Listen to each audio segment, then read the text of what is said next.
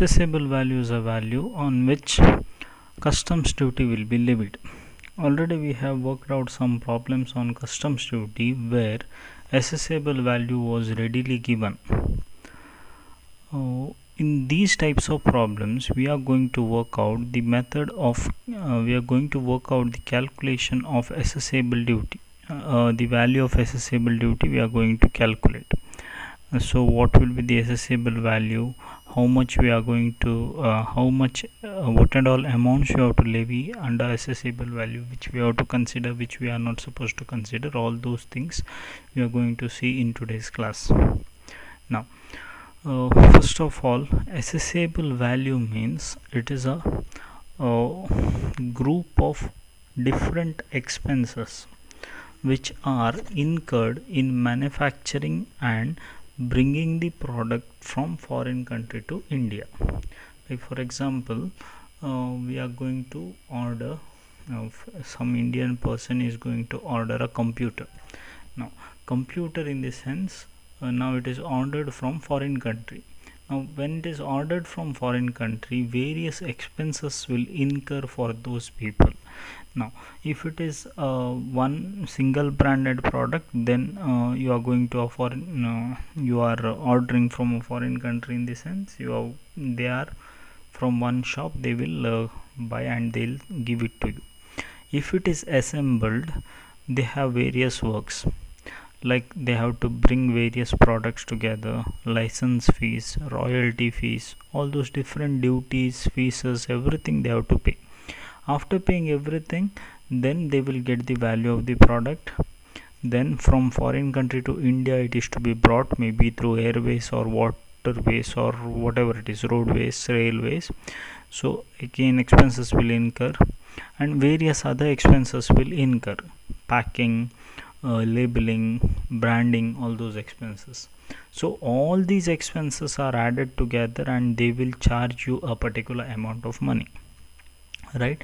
So that money or that MRP or that price what you are paying to them is called as assessable value. So this is a format for assessable value calculation. Quickly we'll see to this, and based on this we are supposed to solve some problems. Now these are the various items to be added to the purchase price of the goods. Now what items to be added and how it is to be dealt, that we are going to see in today's class. Now purchase price of the goods. See, now for example, whatever product is to be brought from foreign country to India, it is to be manufactured. To manufacture the thing, they need raw material. So normally raw materials value are considered here. So one product will be purchased, or a raw product will be purchased, some adjustments will be done, and then it will be sent to India. Now that concept itself we are going to see here.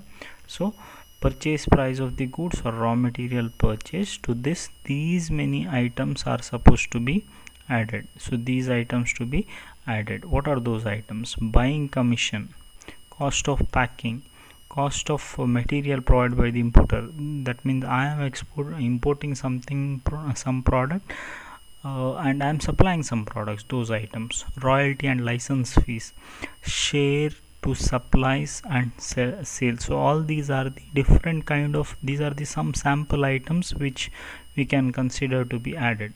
Along with this, now we are paying commission for them. Sometimes from other raw material is to be purchased, license fee is to be paid, or maybe patent charges, copyright charges, all those amounts will be added here. So all those expenses, all those amounts which will be considered in the product, and because of which product's value will increase, all those items will be considered here. We'll write it here in first amount column, the total will come in outer column, and it is to be, and whatever total whatever we get, that total is known as FOB price. FOB means freight on board value or freight on board charges. That is, before exporting the product to India, from foreign country, they will bring it to the port of foreign country or to the airport of the foreign country. So when you are bringing there, till there what expenses incurred, all those expenses are considered here. So those expenses because of which product's value is added, value addition is done, or some improvement is done, so then in such situations these concepts are supposed to be considered. Yes. Then FOB price, it is freight on board charge. To this value you are going to add two expenses.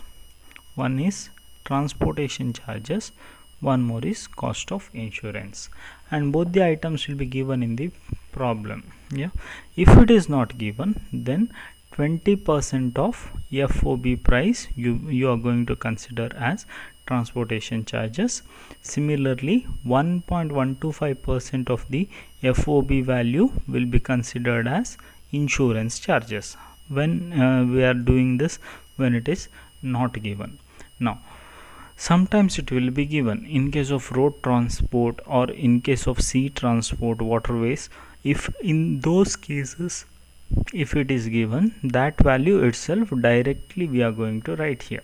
Directly we are going to write here when it is given in the problem, that is land or sea route, roadways, railways, waterways.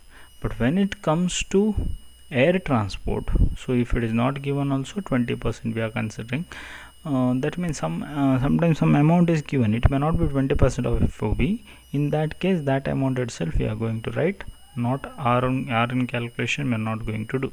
Yes, so that is in case of roadways and waterways. But when it comes to air transport, air transportation, remember this is the adjustment only for air transport. In case of air transport, it is 20% of FOB or actual amount paid, whichever is less.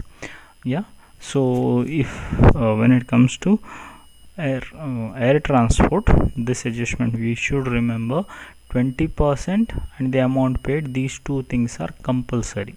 Here if amount is given, that we will write. If amount is not given, 20% will calculate it.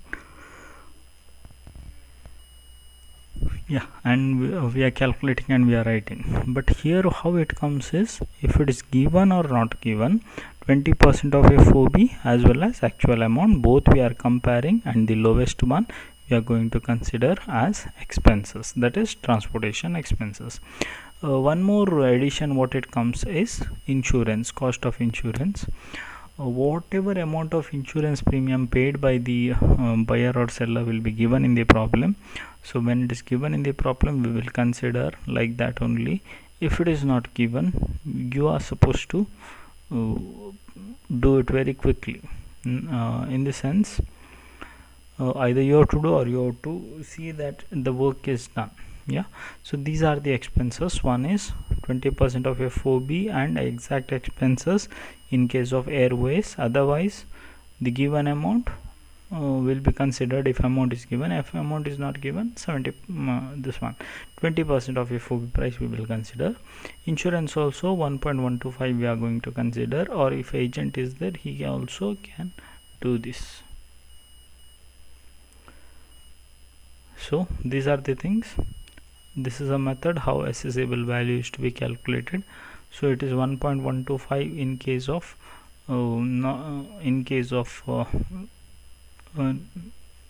unavailability of data, 1.125 of FOB price when in the problem amount is not given. Then one more thing is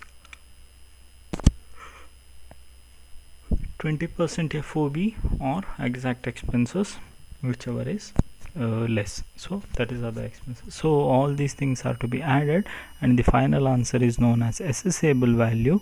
And on assessable value, we are going to calculate customs duty. Customs duty will be calculated on same this assessable value itself. So these are the things. Understand the concept, write down the format, pause the video, write down the format. If you have any doubts, you can ask. From the next class we are going to solve the problems related to this.